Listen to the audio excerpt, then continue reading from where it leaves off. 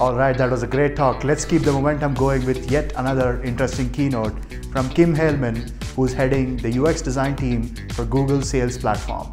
She's had a very interesting career path working at some of the best design-driven companies in the world like Facebook and Salesforce.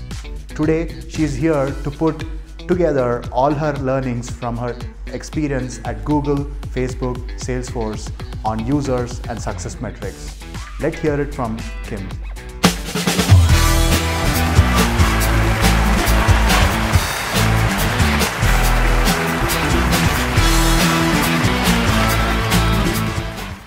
Hi, I'm Kim Heilman. I've worked as a UX designer and manager in San Francisco and Silicon Valley since the late 90s. I began by working for VC-funded startups and design agencies, including 10 years where I co-founded and ran my own business. Over the last 9 years, I've worked on consumer, B2B, and internal products at Facebook, Salesforce, and Google, where I currently lead the sales platform UX team. At Google, we measure everything. So today, I'd like to share some insights about people and success metrics. Understanding how your client or partners define success can help ensure that your designs and research are informed by the right principles. So first, let's clarify some terms. As UX practitioners, we're going to be focusing on three things. We focus on users, the people the products are designed for. We focus on their goals, which are the objectives that products should help users complete. And we focus on context. These are the use cases that products are intended for. This is a very exciting time to be part of the UX community. There are so many ways to practice UX. In addition to being a product designer or UX researcher, UX practitioners map systems, create brands, analyze logs, define haptic controls, write conversations with voice assistants and chatbots, build and test prototypes, and create motion graphics. So while it certainly makes sense to specialize, it's very likely that you will find opportunities to span these capabilities or be asked by a partner, hey, you're a designer, could you make us a logo? And we've all heard that one before. So one of the most important things that we do is facilitate cross-functional collaboration between disciplines. And over the last 2 years, we have learned to do this remotely. We have become adept at facilitating virtual collaboration across time zones. And then these are situations where we have to work even harder to understand partner and client needs. We all know that it's easier to miss unspoken communication signals in virtual meetings, which is why I'd like to talk about building empathy for our partners and clients by understanding how they define success. Success metrics are a language. Your clients and partners will respect you when you speak to them in terms that they understand.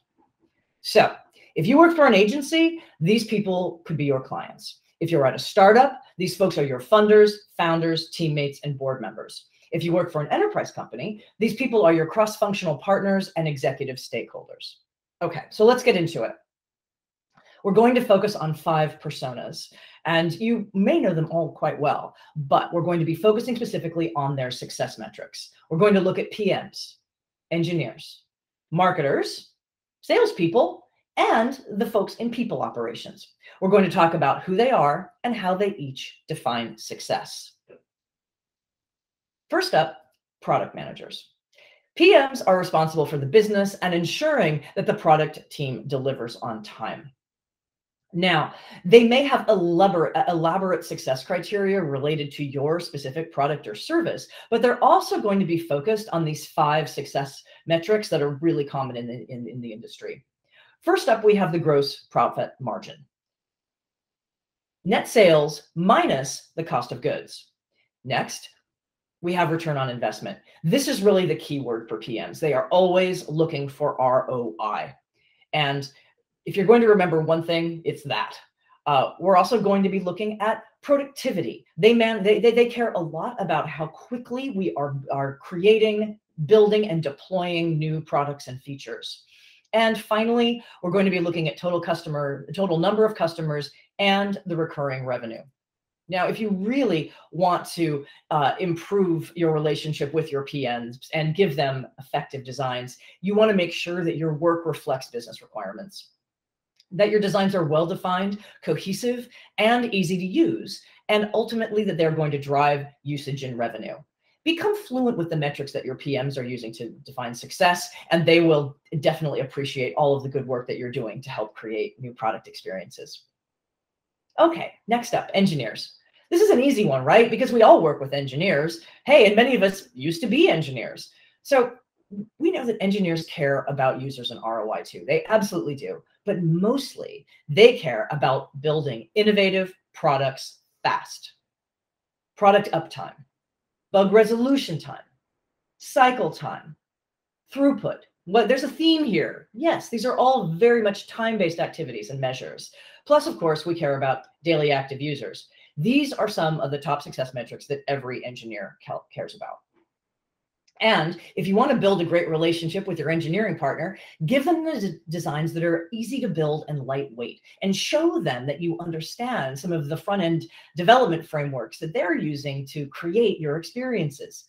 Second, you want to make sure that your solution is well-defined, includes edge cases, and potentially leverages a design system when possible. And then also, make time to identify and process bugs together. It's a great way to build credibility and generate mutual respect. Marketers. Okay, marketers do so much. Now, they also care about a lot of the same success metrics as PMs. So let's talk a little bit about what makes them unique. Marketers are focused on product promotion more than usage, although they are sometimes responsible for product training. Now, the keyword here is amplify. They want to get the word out, and they amplify traditionally using email. More currently, they're more focused on social media. They also facilitate in-person events. And they do all of this. And then they also measure activity by monitoring traffic on the product's marketing website, which they probably own as well. So if you are creating designs for marketing, you probably already know these metrics. But let's go through them. We have daily web traffic users and new web traffic users. And we also have the incredibly important email open rates. I know many of us are tired of email. And we have far too much in our inboxes, but this is still one of the best ways for marketers to reach potential customers. So when marketers are focusing on social media, they're going to rely on a large number of other metrics, but some of the most important ones are reach. And reach can be organic, it can be viral, or it can be paid. They're also going to be looking closely at audience engagement and influence. And when we say influence, we mean the ability to drive value for your audience and provide a platform for inspiring conversation. Marketers love it when your designs have strong messaging and calls to action. And when you focus on storytelling and have a compelling visual narrative. You also want things to be scannable and aspirational. This is not a time to go into technical details. You want to communicate big ideas and exciting value propositions. Now, marketers and sellers have a lot of things in common. And whether you work for a startup or an enterprise company, at one time or another, you've probably met a salesperson. Sellers and marketers, like I said, they have a lot in common, but it's helpful to be familiar with a few top success metrics that are very specific to sales. Okay, let's get into it.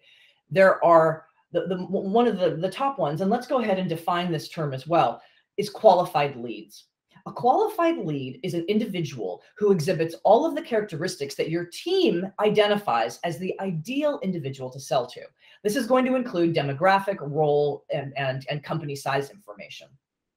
Okay, we're also going to be looking at the lead to customer conversion rate. You want these leads to become customers, and you want to do this with the least amount of cost, customer acquisition cost, and effort, because it does take a lot of time to turn leads into customers. But of course, one of the most key success metrics here for sellers is going to be the total new number of customers that they have managed to create. So when we're looking at effective designs and design making for sellers, sellers love it when designs have a very clear value proposition. And also when they combine metrics and emotion. Any salesperson will tell you that selling can be a very, very emotional experience, both for the seller and for the buyer. And then finally, if you are fortunate enough to be working on tools that can help sellers reduce the time and effort of acquiring new customers, they are going to love you and be overjoyed. Okay, finally, people operations. You may wonder why I'm including this one. People ops is an umbrella term that also includes human resources and recruiting. And so these folks are in charge of hiring, growing, and retaining the team. In early stages, startups may not have a dedicated people ops team, but once any company gets to a certain size, there will be a group of people dedicated to these three metrics. So the three metrics are employee satisfaction, your employee retention rate, and of course, being committed to collecting employee feedback and taking that feedback and making changes to processes so that your team is happier and healthier. If you are helping people operations, they will love it when your designs have educational value. They'll also love it when they inspire delight, unify the team, and improve morale. If you have a chance to help design swag, do it. It will be fun and it'll be a great opportunity to give back to your team and bring everybody together. So speaking of being together, you can think of all of these personas like different instruments playing music together. PMs define the product criteria, UX designs the right thing, engineering builds fast and well, marketing amplifies the value, sales identifies and sells to customers, and people ops empowers and retains the team. Healthy teams are productive and drive customer success. Now, how do we define customer success? What are the success criteria that are going to apply to customers? Okay, there are 5 key metrics that we look to understand the state of our customers. And these are ones you may have heard and you may be very familiar with. The first one is called the Net Promoter Score. It's often an acronym, NPS. And this is going to be the answer to it. How likely is it that you would recommend essentially this product or service to your friends or colleagues? And we calculate this by subtracting the percentage of individuals who voted 0 to 6 on a scale of 1 to 10, a 10-point scale. We subtract the percentage of 0 to 6 from the percentage of individuals who voted 9 to 10. So that's really key. The Net Promoter Score is going to be one of the most important scores that we look at here. Let's also look at a few others. Customer retention rate, customer churn rate, average customer lifetime, and then the average customer lifetime metric actually feeds into the customer lifetime value. These are success metrics that everybody is going to be concerned about, but primarily executive stakeholders, PMs, salespeople, as well as marketers, and now you in UX. So let's take an example here. If you're selling to a B2B customer, who exactly is the user here? Who's the customer? Let's take a look at this. So for an example, we have a cloud-based a developer tools as a product or service here that's being sold. Okay, so the user of this product or service is going to be the developers. Those are the users. And it's going to be mandatory for them to use this tool. The customers here are the buyers. And this could likely be the chief technology officer of a company or the chief information officer. This person cares about specific, so the user cares about specific features and ease of use. The buyer is more focused on ROI for the company, and they are going to rarely, if ever, use the tool. They care more about productivity gains that were promised to them by the seller. So let's say that this company sells products and has a customer support help desk. So the company cares about its employees, but its success is determined by its customers. Both the developer and who's the user and the buyer care about bringing values to consumers. Customer satisfaction is the highest goal because it often correlates to revenue. Now, here's an example of how products and services are sold to companies who in turn are trying to provide great products and experiences to their customers. So this is a photo from Salesforce's annual conference, which is called Dreamforce. And back in 2018, I led the UX team that was responsible for this, the Customer 360 Data Manager. We wanted to empower companies to integrate customer data from different technology stacks into a unified customer profile. Now, Salesforce regularly acquires new companies, and so data integration between their own products is a constant priority. So this value proposition resonates with customers and employees alike. This is the landing screen of the product demo that was presented by the company's co-founder at Dreamforce on a big stage in front of many thousands of people. This is a marketing experience that was designed to amplify the product value and appeal to the CTO buyer by combining metrics and emotion in a strong visual narrative. This is more than just a dashboard. It's an intelligent, beautiful command center. Now, let's look at how this is different from the product that we were building for the users. This is the view of the data manager application. This was not something that was shown on the big stage, but this was definitely something that was shown to developers in smaller working sessions. This is the low-code tool that empowers admins and developers to map customer profiles to a canonical object model to then be able to have that data be shareable across multiple technology stacks. This product demo, as I said, was shown to users who then become evangelists for Salesforce. But these people don't make the purchasing decisions. They may influence, but they aren't the ones who are actually writing the check. So finally, this is the support agent use case that conveys the value proposition of having a unified customer profile. This is an example of that profile in action. Whereas the data manager application showed the how we are going to basically associate these records with the canonical object model. This is the view that service agents have when they're talking to customers on the phone. And this empowers the agent to provide the highest quality support to the customer who's like calling or texting them in real time. And this value prop helps to persuade that CEO or CTO that Salesforce understands their business model. So now that we've talked about the complexity of selling to different types of customers, let's go ahead and move on to navigating business complexity. I'd like to share a few insights from way back in 2013 when I worked on Facebook's saved feature. So users wanted to be able to save things like articles, photos, and places, like restaurants. And I was a designer on the platform team, and we were responsible for entities like movies, books, and music. But we were asked to collaborate across the entire team to propose a solution for saving that satisfied different stakeholders. So the platform PM was interested in collecting as many signals as possible in order to create the best user profile.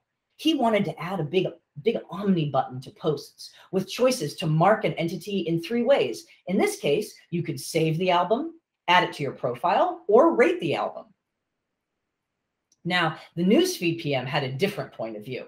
He believed that this extra cognitive load could potentially impact other actions, specifically sharing, and that saving, it's kind of a dead end. So the platform PM wanted saving to be powerful and easily discoverable.